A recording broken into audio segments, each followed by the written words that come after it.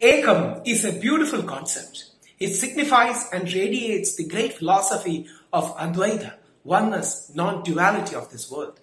My humble pronouns to Srimati Preeta ji and Sri Krishna ji for inspiring this idea of Ekam and bringing the beautiful concept of peace to all hearts. Peace, prosperity, happiness. These are the great things that every human soul craves for. Peace is what moves the world in a positive manner. Mahatma Gandhi, our father of the nation, was also an apostle of peace.